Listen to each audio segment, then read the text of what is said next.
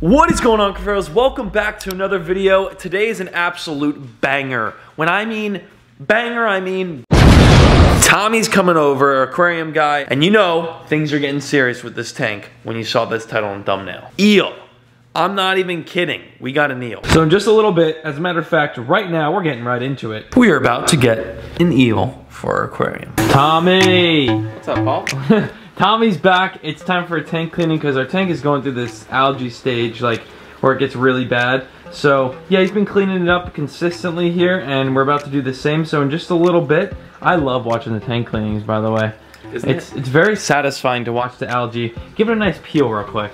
Watch the algae just, like, look at that, just stripe. So yeah, while Tommy's cleaning the tank, we got some new stuff. Tommy went and picked all this stuff up. The filter's yelling at us again. But he filmed a little bit on the fish that were at Andy's, so I'll roll a couple of clips that Tommy took while he was shopping. Hey everybody, Paul asked me to record something. Blue jaw trigger, that's the trigger fish that Paul and I picked out for his aquarium. Bargobies are a really cool, peaceful schooling fish. You just need to make sure that the lid is super secure, because Bargobies love to jump. It's got a school of Banggai cardinals. Now they'll school up when they're small, but once they reach maturity and they pair off, they usually won't tolerate conspecifics, so other Banggai cardinal fish. Now that's really cool. Andy just fed this carpet anemone, and it's hosting a group of pink skunk clownfish. So we're gonna do a video on how to do clownfish harem soon. Sorry, Paul, I'll plug on my channel. But the pink skunks you can keep in large groups, unlike the Ocellaris, where you can only keep those in pairs. And it just looks so cool to see them loving on an anemone. Alright, Andy got pretty busy. I'm gonna bag up some stuff for Paul's tank. Just a little bit of cleanup crew. And then of course, there's a pretty cool animal that I'm bringing from quarantine that I think you guys are gonna really like. So, now that we're back from that, gonna get cleaned, and after that we'll get our new stuff in. And by new stuff, you probably saw by the title and thumbnail, got some good stuff. Stuff, you know? Stuff.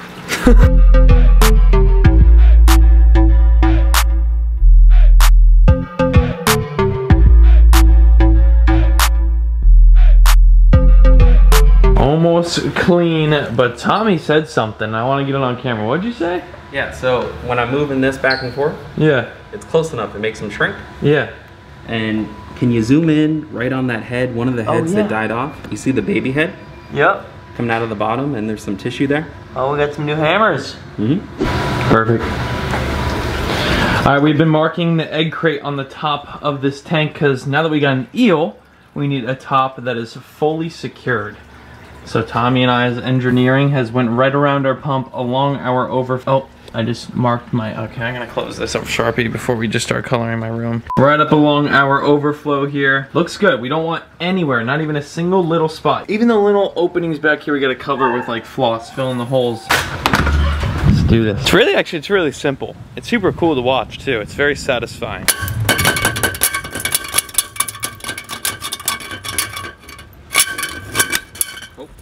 And this is our piece, right there. Just like that. You can get this literally anywhere. Split your fish up with it too. My flower horns are actually split with this. And it doesn't decay in water either. It's like PVC, just like a PVC fence. Same exact thing. This is not a bad temporary top. We don't want our eel getting out, and that is the main purpose we're doing this. You know, prior just our fish, we had these little things on top, but now it's serious. It'll get out of the littlest of holes, so. We did a water test, and apparently to Tommy, we need to feed the fish more, he said. It's too clean. Too clean. Tank's too clean. So we gotta feed more. Okay. We gotta add more fish. And the fish that we're adding today is gonna need a lot more feeding than what you have in here. So a lot more feeding. Yeah, that should help us out. And it's like music to my ears when someone tells me a lot more fish. That's music to my ears. It's one fish, but it's a lot more fish. Got it. Look at how pretty. You're beautiful. Everything's doing absolutely amazing. The fish look beautiful. The water's crystal clear. Look at that snug fit right there. Oh, that's beautiful. An eel ain't fitting through that. No, it's not. We need one block for the cord, and I'm gonna try to do it with my hand like a karate. Hi-ya! Oh! Oh my gosh, that hurt. Look at that fit. I mean, that's just immaculate. Beautiful. The whole way across, and it's got structure. You put some pressure. It's not just, you know. It is almost time, Cuffaros. We're getting there. We're getting closer to the moment we've all been waiting for, and that is to get this eel. To even see the eel, let's put it that way, and get it into the aquarium behind me. We're gonna try to feed the coral too. We have our defrosted shrimp here. Our little sucks all the shrimp up like that, and you reach down and put it right onto the coral, just like that. And in just about 5 minutes, he's gonna be fully opened up, bringing in all those shrimp that are sitting on top of him. But we do this about every 10 days on this coral and this one up front here as well. This one's gonna be going crazy. Oh, the fish is coming. Perfect. And feeding them like this is gonna enhance their growth a lot quicker, right? Oh yeah. Better growth, better color. Ready. Did you buy more snails? I did. More turbos? Yeah, you said you had some algae, so you there got we 5 go. more turbos. 5 more turbos. And here we go. 3, 2, 1, our eel. Yo, holy moly. That's crazy. Wow, that's a good size too. Beautiful. This is the moment we've all been waiting for. It's a nice one too. That is beautiful. It's a really nice one. And that is zebra, what is it? Yeah, zebra. A zebra eel. Wow. Zebra eel? Zebra eel. Zebra eel. Dude, that thing is so dope. And what does he eat mostly? You're gonna be feeding him a lot of crab clusters. Okay. So crab some new food I'm gonna need to start buying and keep it in the freezer. Yep. Alright. Well, we're putting them in to acclimate. Guys and girls, this is gonna be insane when we see this thing just slowly go into the tank, and he's gonna find a hole, I'm sure, right? Oh yeah. He's gonna find his own little spot. My guess is around here. Yeah, it's a lot more clustered. This is just, oh, this tank is beautiful. More corals to come soon too as well. More corals, we got some more turbos today, and an eel. I told y'all when we got this tank it was gonna be a continuous project here at the house. Like constantly getting stuff for it, checking the water, doing new things to it. Constantly something going on with Tommy and I between this saltwater tank. And this is just one of them. We might have another one. We might do another saltwater tank. Another saltwater tank? Yeah. We might have to do another one. If you think we should do another saltwater tank, maybe like another one but predatory fish, or maybe even just a smaller one and do like invertebrates or something cool, drop a like. Drop a like down below, and if we hit like, what would be a good number? It's gotta be high. Gotta be high? Yeah, 50,000. 50,000. 50,000 likes, I will go and buy another saltwater tank right off the bat, the moment it hits 50K. But it's gotta hit it soon. It can't be like a year from now, you know what I mean? Well, what are you guys waiting for? Hit the like button. What do they do? You smack the like button. Yes! Every time we get Tommy to say, smack the like button. Okay, so in about 30 minutes, we're gonna have this eel in the aquarium. Now question, Tommy, why in specific do we pick this zebra eel over all the other eels we could have got for this aquarium? All right, so the zebra eel is the least likely to go after fish. Yeah. I've never seen them go after a fish. I've sold dozens of them. We have them in tons of our reef tanks. And then they're also very unlikely to go after your invertebrates as well. Sometimes they'll go after crabs or shrimps, but usually they don't. I mean, personally, I've never seen one go after crabs or shrimps or snails or anything like that. Cool. All right, so that was just a question I had, and I'm sure many of you had as well. Why are you putting an eel inside a reef tank, a reef aquarium? And that's exactly why. He's never had any problems with this in particular, this species in particular. Look at that thing right now. That is just so cool. Yeah, wow. A lot of fun. Beautiful too. I could just picture him kind of just going in and out of these rocks. Well, our mushroom is eating that shrimp that we put on it.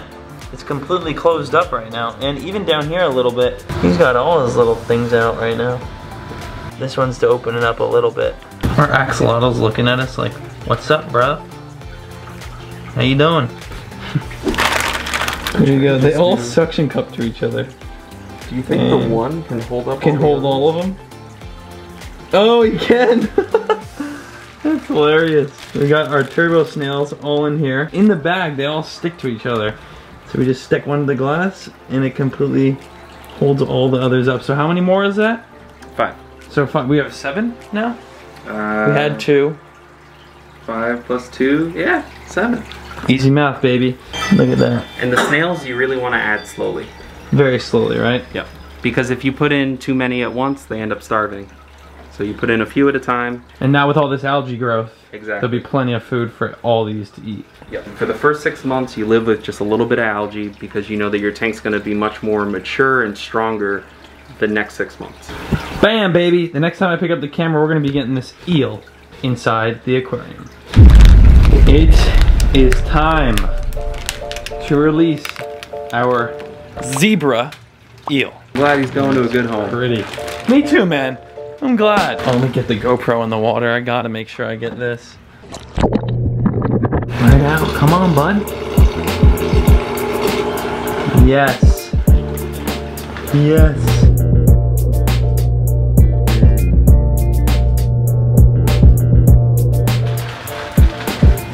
Oh, he's going to the front.